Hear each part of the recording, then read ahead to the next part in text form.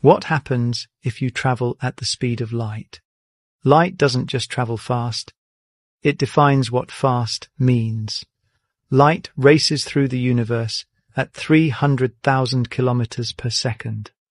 Do you realize how insanely fast that is?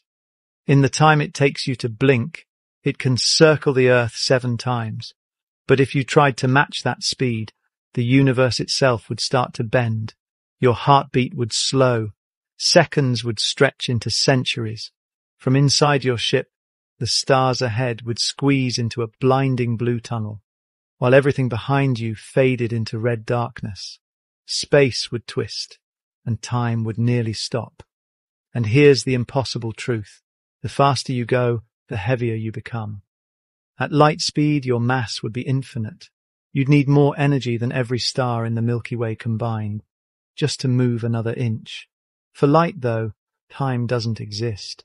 A photon leaving a distant galaxy experiences no journey at all. It's born, and it arrives instantly.